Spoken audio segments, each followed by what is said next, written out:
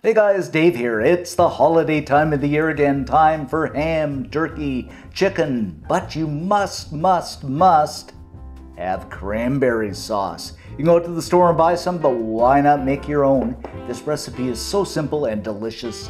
Let me show you how to do it. Okay, we're going to start with 12 ounces of cranberries, or 340 grams, and I've washed these and pulled out all the soggy ones.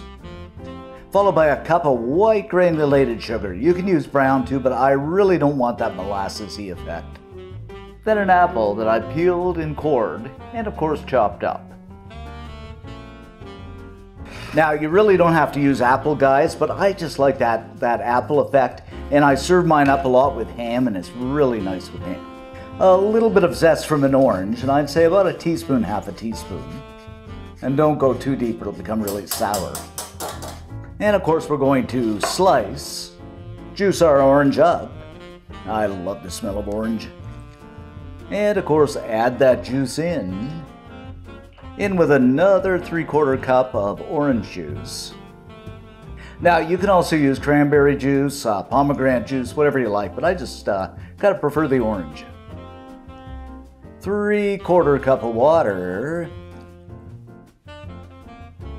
And for good measure, in with a little bit of rosemary, about half a teaspoon. You don't have to use this, totally optional, but I just like it.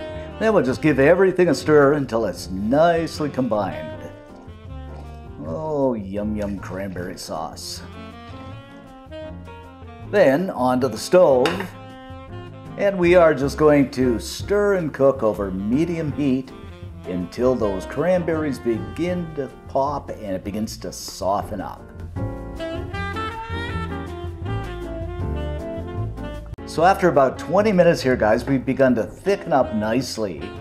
So I am going to kill the heat and just let this sit at room temperature to let it thicken up a little bit more. Okay, it has really begun to thicken up here, guys, beautifully. So I'm just going to put this in the fridge for a little bit.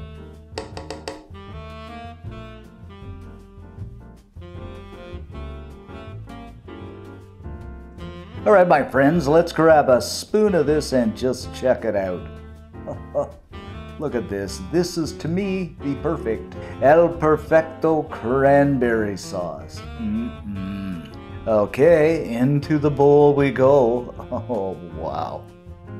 Oh, cranberry. And to be all fancy for beautification, I'm going to garnish this up with some orange zest.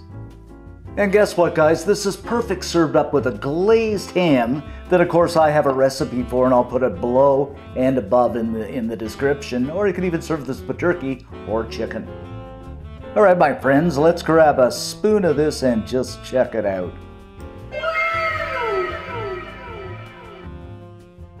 Okay, let's give this a little taste.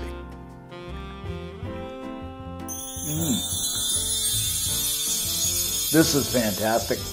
Of course, the cranberry, you get that hint of orange, a little bit of rosemary. This is absolutely fantastic, guys. You gotta make this. Oh, it is so good. It's just cranberry sauce, but I gotta have more. So good.